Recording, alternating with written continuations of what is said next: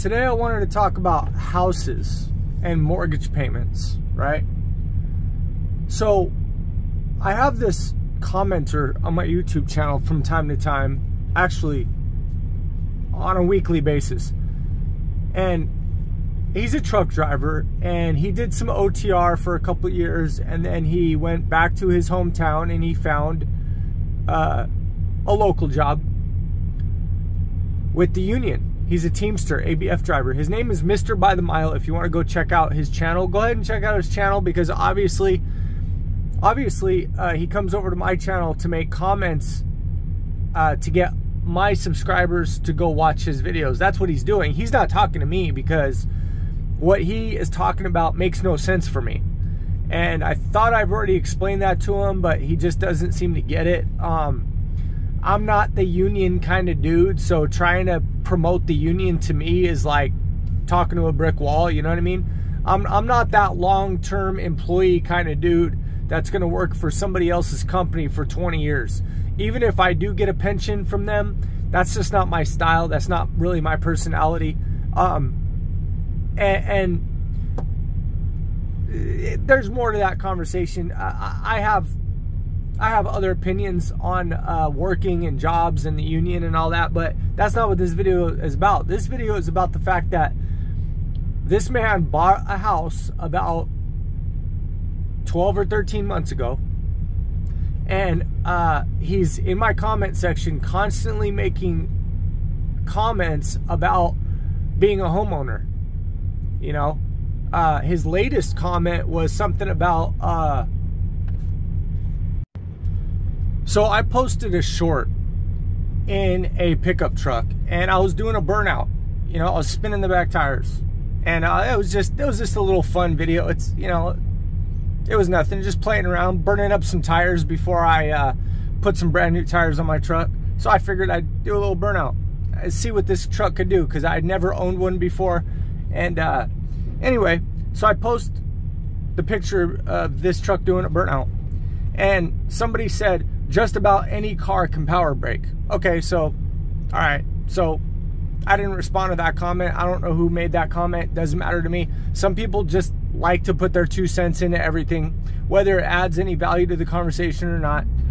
So Mr. By the Mile, in response to what that man said, he said, exactly, bro, laughing face. How about let's see what your house looks like, right? I mean, I have a home all over my YouTube at this point. Laughing face, laughing face, laughing face. And this comment was also made at about 3 a.m. California time. That's when most of his comments are made on my channel, is in the middle of the night, his time, California time. So I don't know if he's up drinking, making drunk comments on people's YouTube channel, or what it is. I don't know. I don't know what it is. Maybe YouTube's just giving me the comment notification late. And maybe, but almost every single comment he makes is timed. It pops up on my channel in the middle of the night, California time. So, and everybody else's comment, when they make a comment, it posts immediately. So if this dude was commenting any other time of the day, it would show up another time of the day. So I'm going to assume, my opinion is, this dude's up in the middle of the night, drunk, texting my YouTube channel, basically, because he has nothing else to do, right?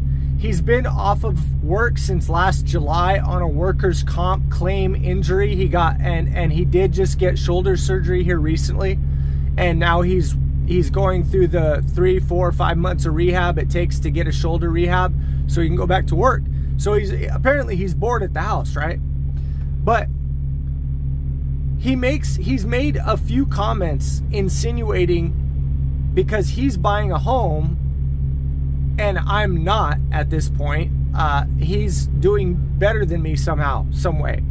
So based on his own YouTube channel, I went back and watched the video 11 months ago where he did a house tour, and he talked about the house, and he talks about how much he paid for the house. That video is called House Tour, Trucker something House Tour. You could go back and look at it if you want, look for it. Basically, just Google ABF driver buys a house, and it'll be like the first one on YouTube. So in that video, he said he paid $385,000 for the house. He also said he owes about $370,000 on it right now. So if you do the math on a $385,000 house, and you look at a down payment, right, of 3.5%, okay? A down payment of 3.5% is like $14,000 and change, I think, something like that. It's $13,475. So the reason I'm telling you what a down payment would be, a 3.5% down payment is probably what he put down on this house. And he probably got a regular FHA loan at about 6.9%, 7%, something like that, right? And the reason that this is significant is I want to explain to you what this man's monthly payment more than likely is, based on my opinion and my knowledge of the mortgage industry and how to buy a house and all that. See, something that this dude doesn't understand was I bought my first house back in 2005 with my ex-wife, okay? I was 27 years old. And then I got into a bunch of trouble, and then the mortgage, I went to prison, and then the mortgage, everything collapsed, right? Yeah, 2005 we bought the house, everything collapsed. 2007, 2008 is really when it went bad. But so I've already been there, done that, been through all this. So I just wanted to tell you, on a $385,000 house, if he put 3.5% down, which is usually what you have to put down, that's the minimum you could put down with a 580 credit score, okay? If you have less than a 580 credit score, you got to put down 10%. So what this guy more than likely did was put down 3.5%. in my opinion. And if he put down 3.5% on a $385,000 house in Apple Valley, California, which is where he lives, he will tell you that on his own channel. This is what his payment is. And I know that's backwards. I'm going to read it to you.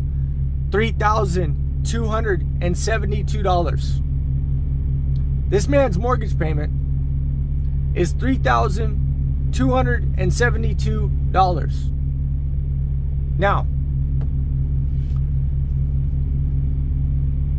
that is a massive mortgage payment. Now, I believe in home ownership. I believe in real estate ownership. Absolutely. But I also don't believe that being stretched thin or paying 40, 50, 60% of your income to a house is a real smart idea, right? Now, it depends on the economy. Now, you can, if you time the economy right, then you could win really big, even with a big monthly payment. But right now, and 1 year ago, was not the time to be buying a house. I'll tell you that much.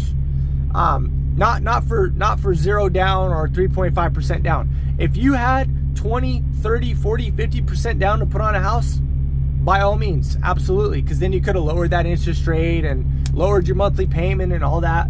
But this man insinuates that having a mortgage and buying a house means you've really made it, means that you're really successful. Now, that's the way I'm taking it. Maybe that's not the way he means it. I don't know. I don't care. But let me tell you what success means to me, okay? it also, hold on, it also depends on how old you are. Obviously, the sooner you can get in the house, the better. If you can get in the house in your 20s, great. 30s, 40s, woo! 50s, oh boy, don't even buy a house in your 50s, I don't think. Depends on how much money you could put down. But to lock yourself into a $3,000 a month mortgage payment for 30 years,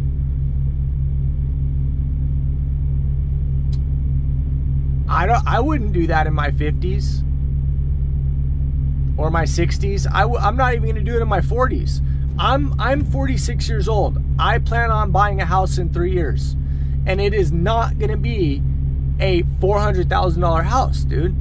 It's just not. There's no sense in a 50-year-old man buying a $400,000 house unless he can pay cash.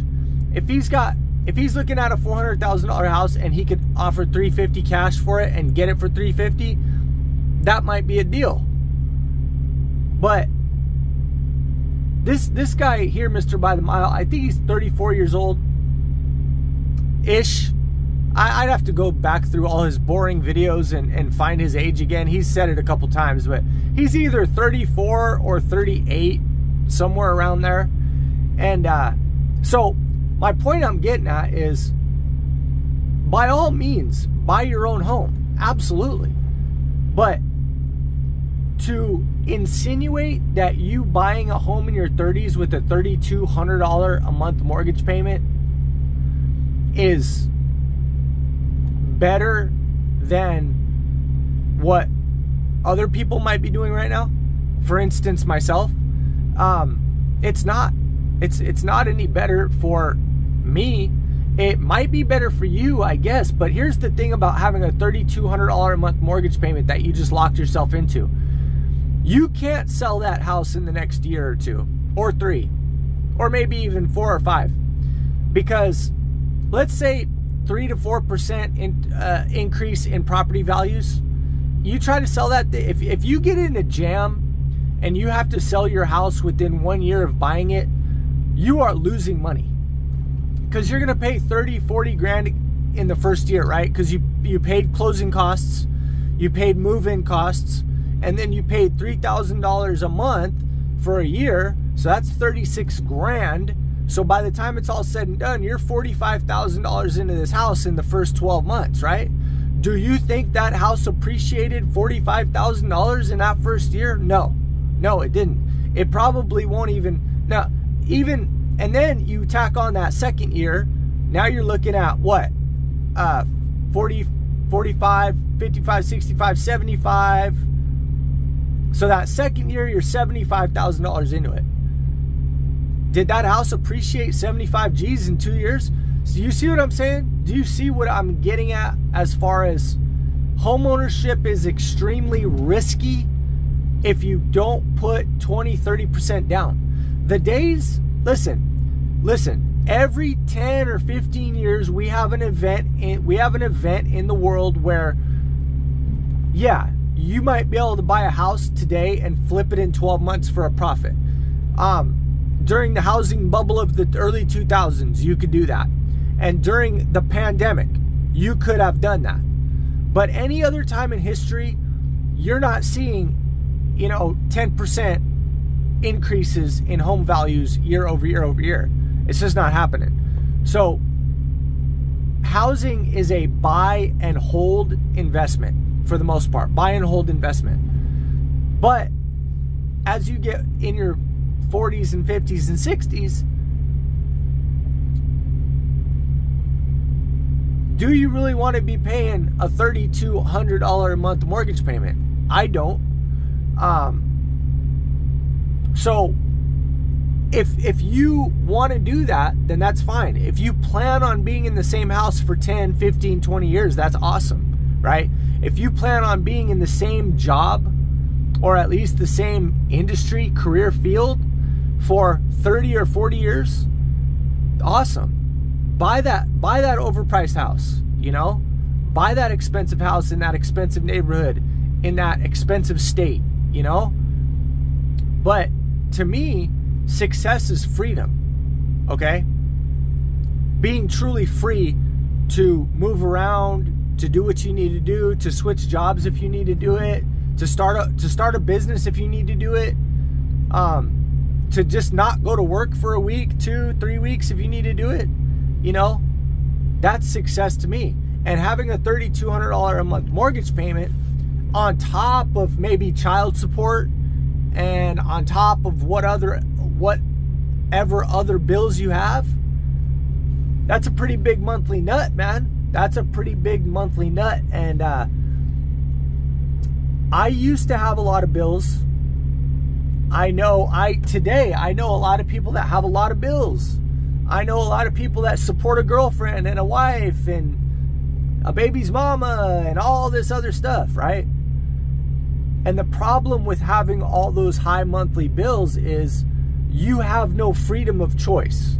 You can't tell your employer to go fuck off, right? You can't decide you don't like what you're doing and just take 2 or 3, 4 months off, okay? You can't do that. Like 2 summers ago, or 18 months ago now, I parked my semi-truck and got a local job for 6 months, 5-6 months, that didn't pay me shit. But I enjoyed what I was doing. It was fun while it lasted. It was 5 months of really hard, grueling work, but I enjoyed it. It was a good break that I needed from life and from trucking and everything else, right? And it barely paid my bills. Barely paid my bills. And I lived in a very, very cheap town, small town in Arizona at the time. Now, if I had, like right now, I live in the Phoenix area. I have an expensive house. You know, I have higher insurance and all that stuff. And then I like to enjoy the bigger city life. So that's a little more expensive, going out to eat and stuff like that, right? If I was to quit right now and get one of these dumb local jobs that are laid back and not a lot of responsibility but don't pay shit, I could not pay my bills. Do you see what I'm saying here? Is people that tie themselves in to a high mortgage payment don't have a whole lot of choice. Now, I'll tell you what, I'm thinking about giving up my house in the Phoenix area and going back to living in a small town, because there's no freedom. There's no freedom when you have a high monthly payment on things, right? So a guy like me, I am blessed to be in a position where I could get up and go whenever I need to, whenever I want to. You know, my kid and her mother pretty much just go with the flow, right? And if they don't like what I'm doing, they can go get their own place, right? And they know that. So we have that kind of relationship. It is what it is, right?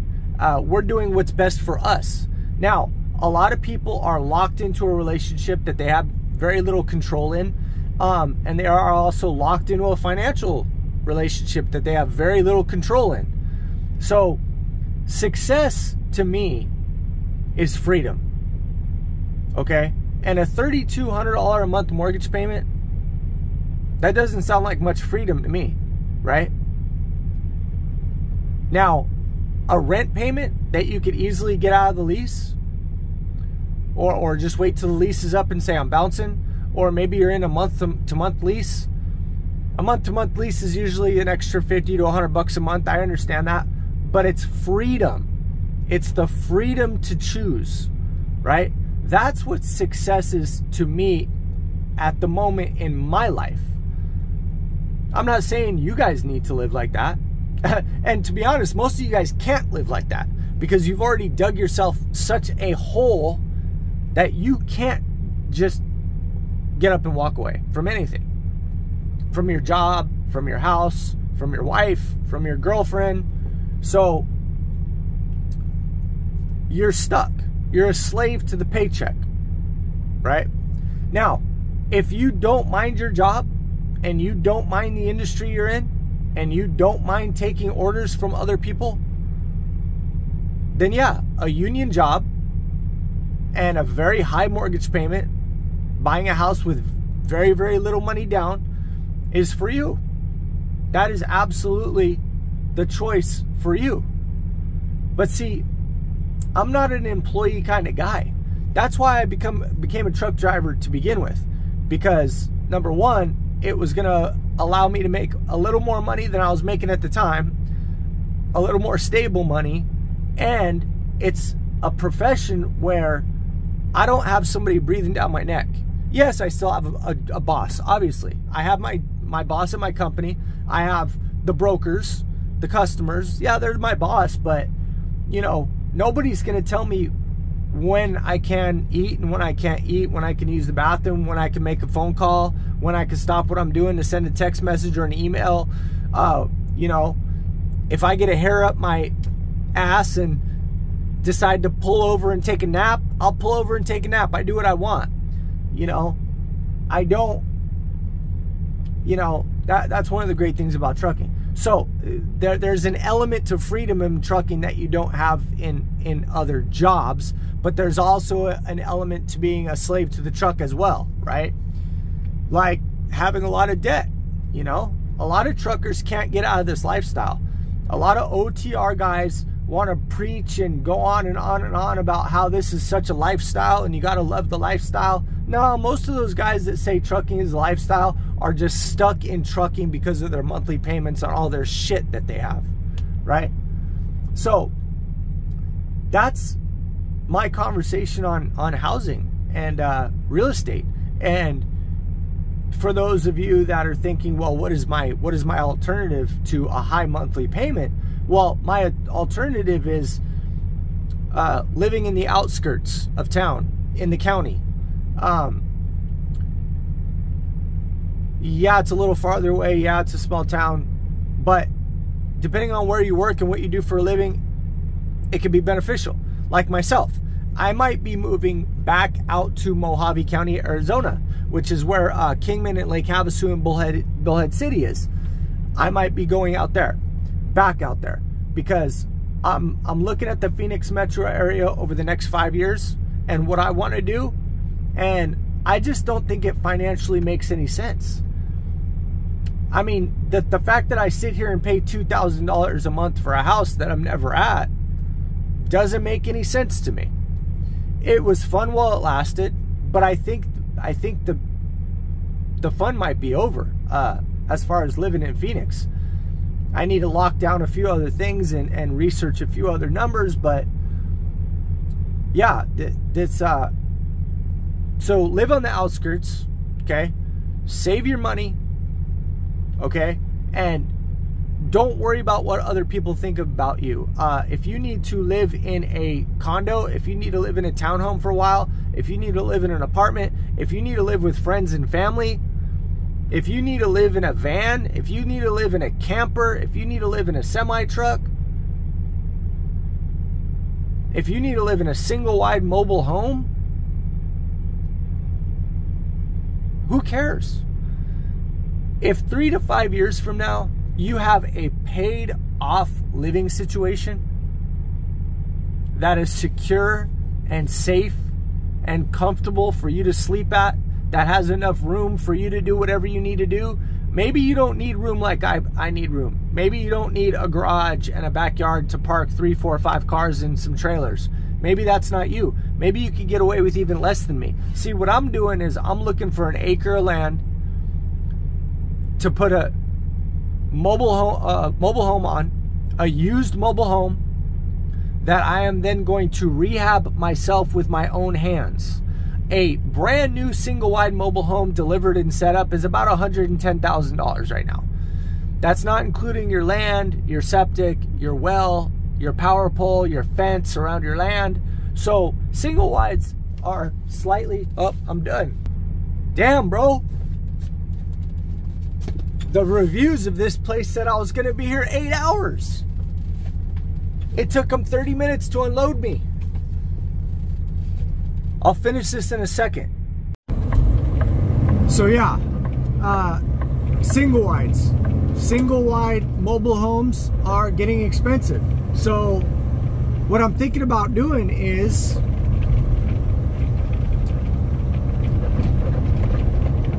buy an acre of land,